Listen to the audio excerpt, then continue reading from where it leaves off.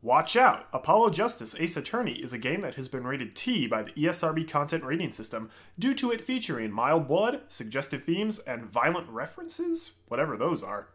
Oh well, viewer discretion is advised for this Let's Play series. Hey there, Marty! I'm Marty. Welcome back to Apollo Justice Ace Attorney, everybody.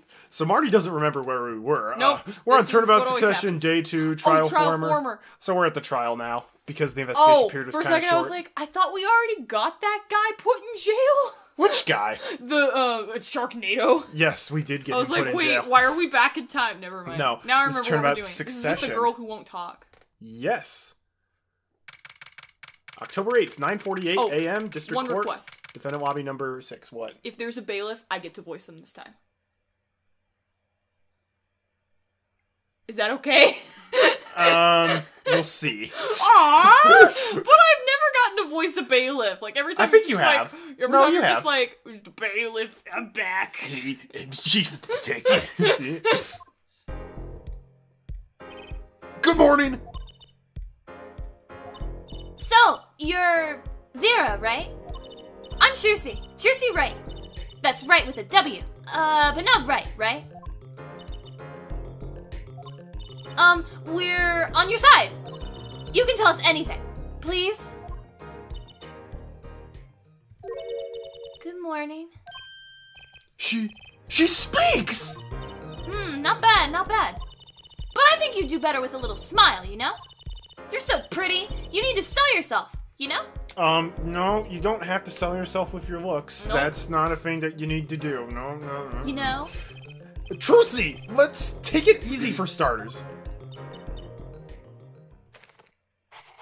Furiously drawing. Thank you for taking my case. Okay, well, that's a start, I guess. There she goes with the nail polish again. That's great, really. It's so cultured.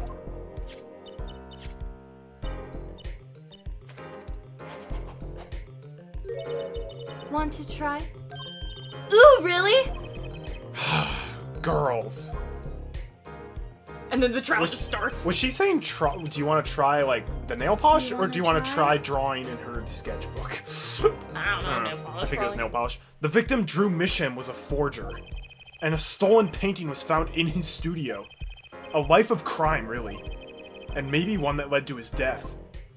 Oh yeah, by the way, in case people didn't know, Marty's prediction is either Phoenix Wright is going to be the prosecutor, I was kind of kidding. Or Christoph Gavin is I going think to be the Christoph Gavin's going to be the prosecutor. I know he's in jail after killing a guy, and he was like a defense attorney, but no! It's the perfect person for a trial to be better. I don't know. I hope, I have my hopes, but I don't think it's going to be October that. 8th, 10 a.m., District Court, courtroom number 3. Oh, come on, I don't want Clavier! Why? Every single time that we've had a previous case, it's been a different prosecutor, it's been, like, Edgeworth, it's been... we technically had Godot for the last one of the third game, and the second half. Maybe we'll get someone new for the last one, I don't know. Sorry, Clavier just died, so... Clavier just had, like, the sickest guitar solo that made him, cough up a cold, so we need a new prosecutor. That doesn't make any sense at all. Well, I was saying cough because... Yeah, well, we will now, begin the, trial of Vera Misham. Is the judge okay? His voice is all raspy and he's looking around all nervous-like. The repercussions of today's trial will most likely be felt for a long time, and may indeed alter our legal system forever.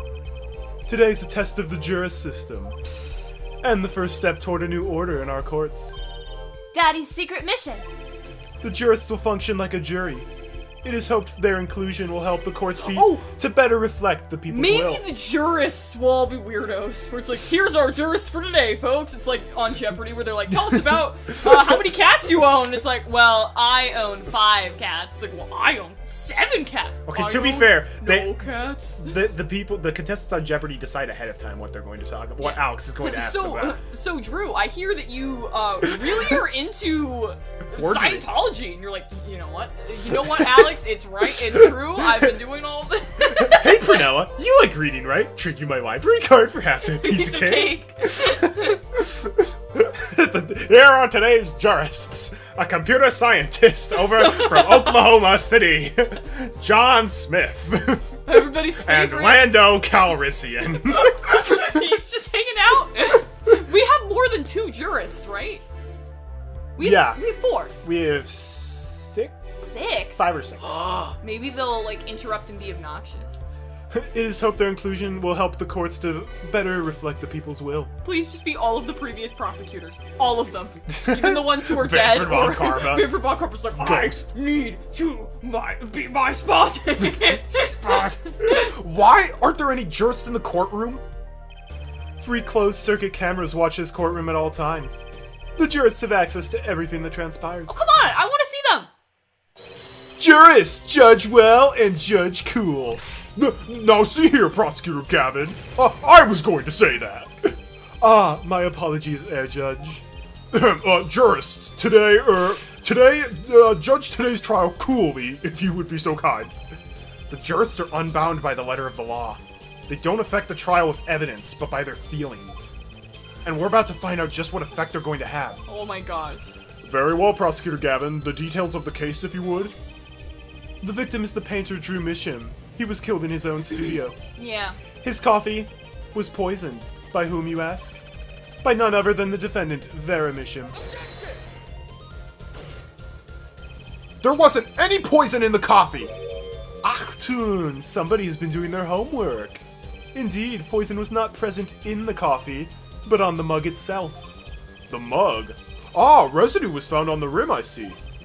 The autopsy report describes the manner of our victim's death. The court accepts this as evidence.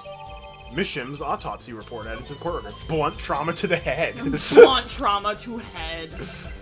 Alright, death by atroquinine poisoning. Yeah. Estimated time of death 9 to 9:30 p.m. Around there. Drew Misham, 52, male. Oh, Yep. he's young-ish. Young for this day and age to be dead. Young to have that gray hair.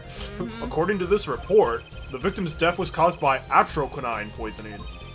A chemical compound that does not occur naturally. Lethal dosage is a mere 0.002 milligrams.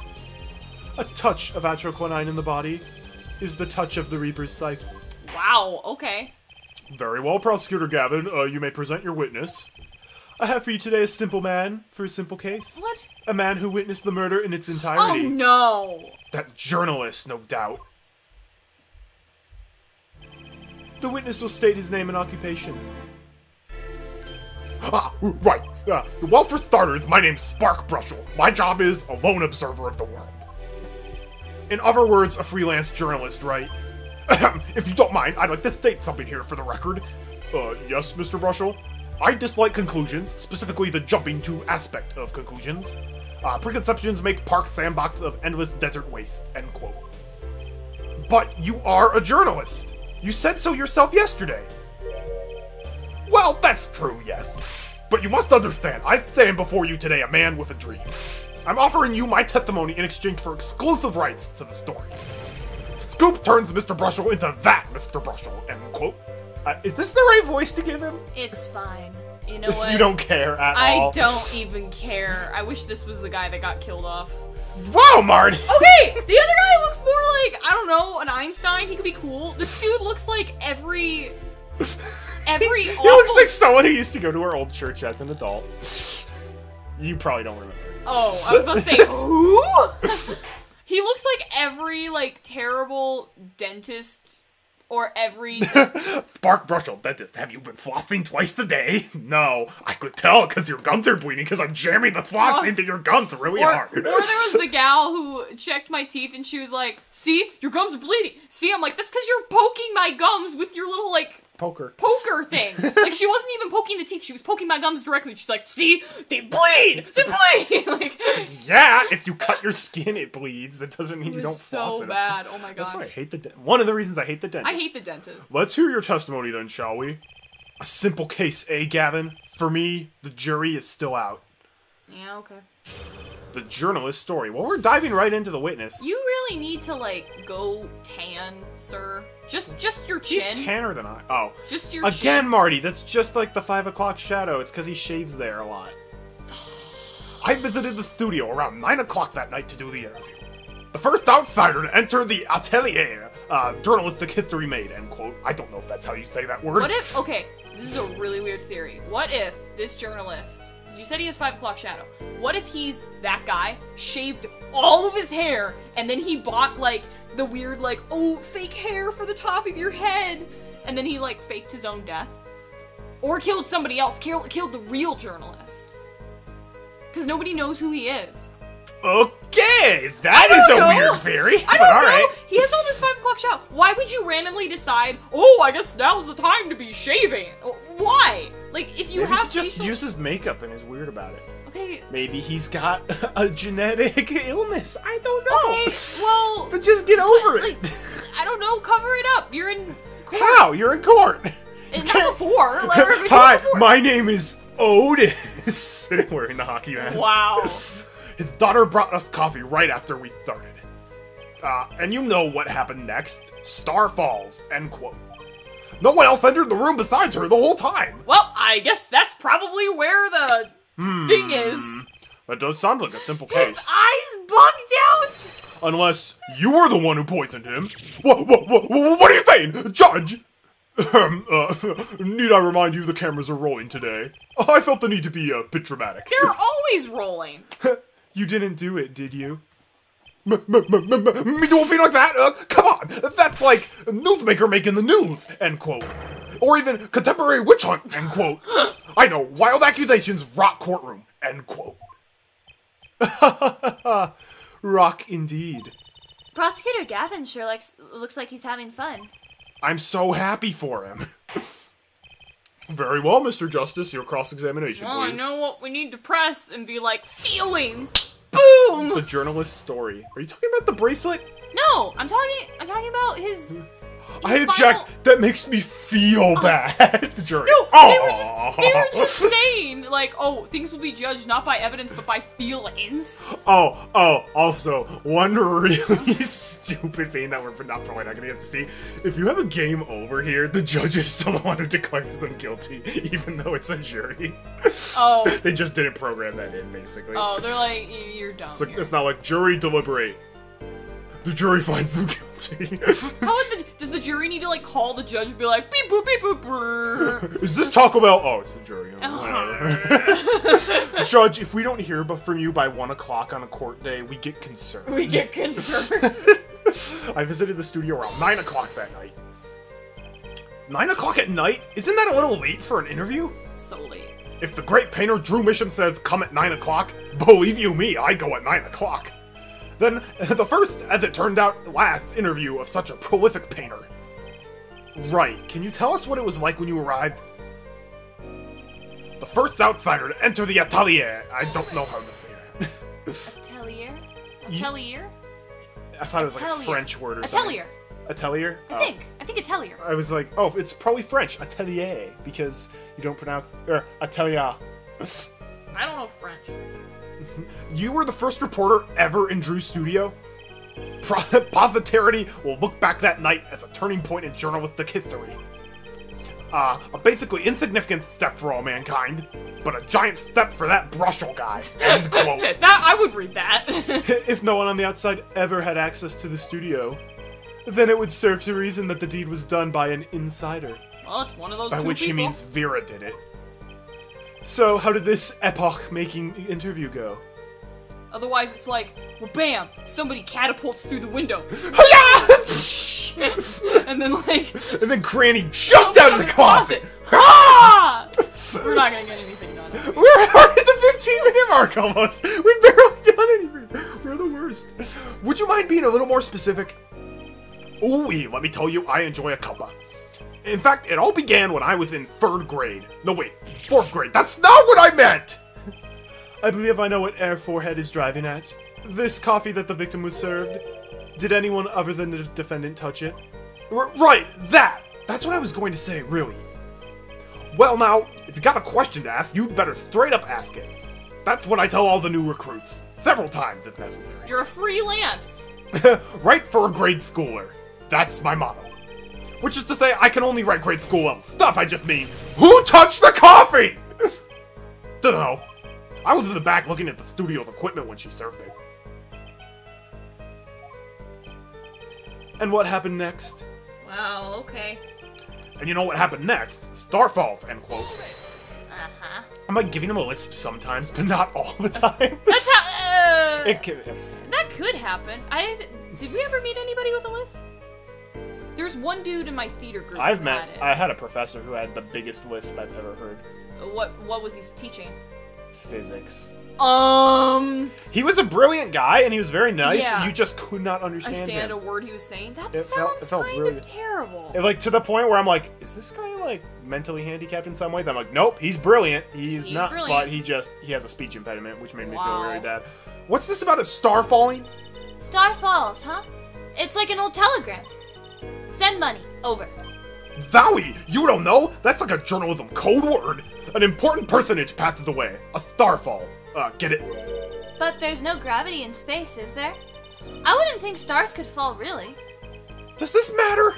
Oh boy, this is good stuff, good stuff. How about star breaks? Nah, lacks punch. I know, star dies. Nah, lacks imagination.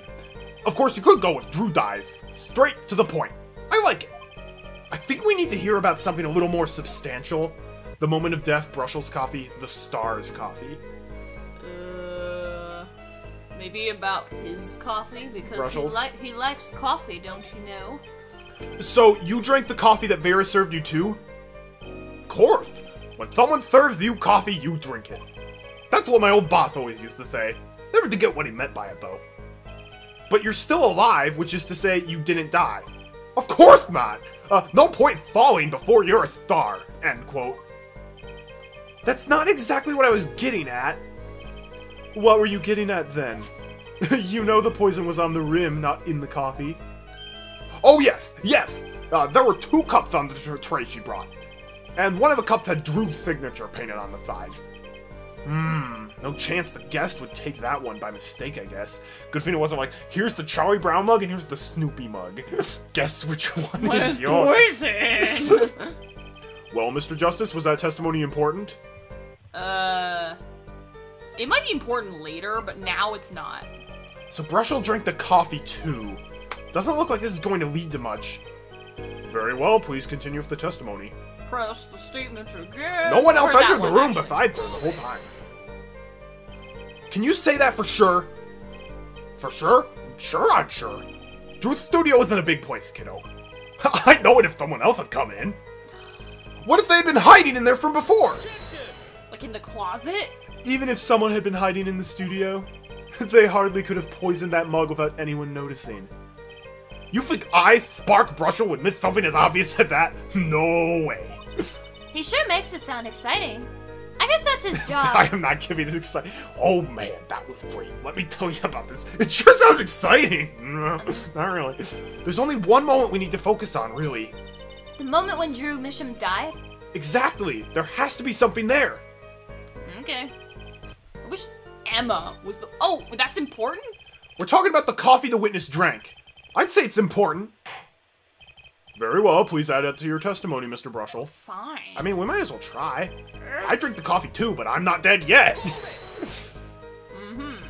You're sure you drank the coffee? Oh yes, quite. I gulped it down, felt that sweet scorch in my throat. But you say the victim took one sip and fell over? And you still kept drinking? Course! What? Drink your coffee when it's hot, never when it's not. That's what my old boss used to say. Never really knew what he meant by it. Okay, for a sec, I thought this was gonna be... Okay, do you remember that weird, like, word problem where it's like, Susie drinks, like, an iced tea and she dies, and her friend, like, Anna drinks 4 iced teas and she doesn't die. Like, what? Where's the poison? And you're like, oh, the... What? Have you never heard of this? Wait, and then it's like, oh, the poison's in the ice cubes. And she waited so long to drink her drink that's why she's dead, and then Anna's not dead because she drank her iced tea so fast.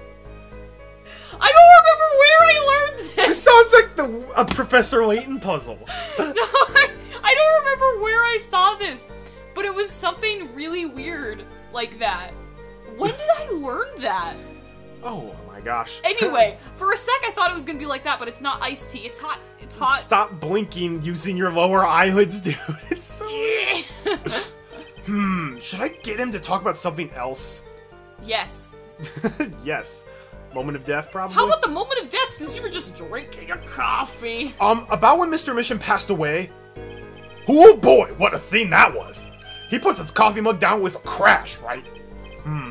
Yes, and then the cold finger of death touches his spine. Life's flame sputters and fails. So cold was that touch that he could do naught but tremble uncontrollably. Actually, Life's flame is a little tired. Life's river froze over. Yes, that's a go! I think he's starting his article already. Could you describe that a little more simply? Well, as you can imagine, I was pretty surprised. He hit the floor, as they say. Artist seizure is final performance, end quote. I feel like the lisp is a bit much. Okay. Just toss it in there occasionally when it's funny. Okay. Atroconine paralyzes the central nervous system. The body arches back like a bow, the limbs tremble, the throat burns. That's quite enough of that! Some of us want to be able to sleep tonight. Oh yeah? Well, I want details. Lots of juicy details. For that, you can listen to our last year's hit single, Atroconine, My Love by the Gavineers. Available at all major music outlets. Hear that, jury? The point here is that the victim died of atroconine poisoning. Well, Mr. Justice, how did you find that testimony? It's so important. Well, as an account of the moment of the victim's death, I'd say it's very important. Please add it to the testimony. Very well. The court requests the witness add this account to his testimony. Well, the jurists aren't doing anything. Those spasms. That was definitely death by poison. Yeah, I feel like that's better. Yeah, okay. Without the lisp. You say it was definitely death by poison? How can you be so sure? Hey, look, I'm a journalist. I've seen a lot of things. And I've had more than my share of experiences with so-called poisonings. But now he just sounds normal. Man eats fishy fish. Goes bye-bye. End quote. That sounds better. For a second he sounded like Gumshoe, I'm like, no. Hey pal, listen up. Gumshoe here. Yeah, whatever. Food poisoning doesn't count. Should I get him to talk about something else? Always. You say Mr. Misham had the coffee too, but did you actually see him drink the coffee? Course! He who sees it wins, but he who says it wins bigger, end quote. I live in a man sees dog eat dog and writes about it world. Yet? I guess I can't say I saw him drink it, really. I was on the other side. He had one so-called sip, if that. Man puts lips to mug, drinks, end quote. Oh, so literally he's just like... That poison is quite virulent, I hear. My stomach did a so-called somersault, since I'd gulped down that coffee without so much as a second glance at it. Wait, maybe something's there! Some kind of so-called trick. Anyone wants to venture a guess? For the record. Does this guy have a pause button? Well, Mr. Justice, did you find that testimony valuable? Everything's important! The victim drank his coffee, then immediately fell over. Oh, yes, you can go to the press with that one. Your Honor, this is a vital piece of information. Please add it to the testimony. Maybe, okay, this is a good idea. Maybe if this dude panics, you add the lisp. Like, what are you doing? I don't know what you're talking about. Maybe, he had, speech therapy, so he's better, but then whenever he gets nervous, he's like, oh, blah, blah, blah, blah. That could be it. We'll see. That'd be interesting. Very well, the witness will add this to his testimony. Vital, right. He had one sip, if that. The next moment, he was on the floor. Okay. So he either took a sip or he didn't, and then he fell over? Oh yes, indubitably. Just like that. Wham bam. So Mr. Misham drank the coffee and fell over immediately. I think Brushell's telling the truth, too. Should I get him to talk about something else? No need. There's no real need to change the testimony. The problem with the testimony is already pretty obvious. No one else entered the room besides her the whole time. Everybody dance now. Boom, boom, boom, boom, boom, boom, boom, boom, boom. What are we supposed to present? Well, do you think anything's problematic with that statement? Oh, maybe on the floor. I thought maybe that would make sense. He had one sip, if that.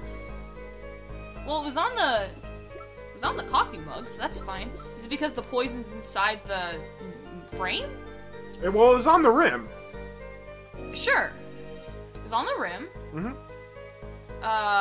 Where's the other mug? That's the only mug that we have as evidence. He just took his coffee mug and left. That wasn't even yours! I always wanted a coffee cup. End quote. Back. Vera's card. The letter, the portrait, the landscape, the autopsy report, maybe? Autopsy? Autopsy report. Autopsy. It doesn't say that he fell on the ground. Is the problem with the sip? It's these coffee mug. Just present the coffee mug. Objection! Okay, thank you. It'll be explained. You know what I have a problem with? A particular property of the poison used, atroquinine. Oh, Prosecutor Gavin was quite clear about the poison. A lethal dosage of 0.002 milligrams paralyzes the central nervous system. If you drank that, even you, Mr. Justice, would be reduced to a quivering pile. Why are you using me as an example?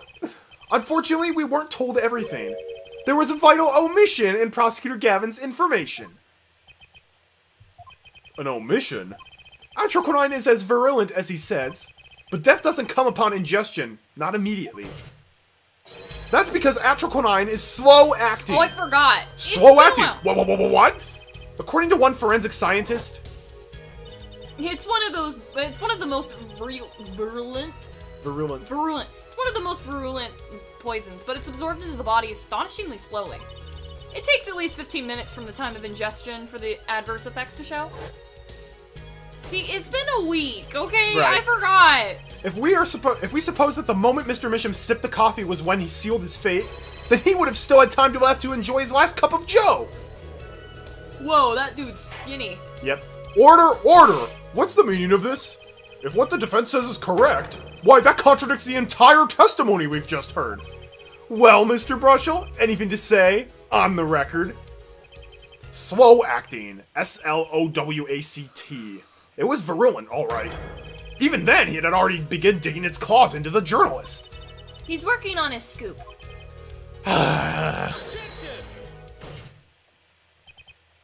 It's Brushel, yeah. Herr Brushel, let's take a trip back down memory lane. Huh?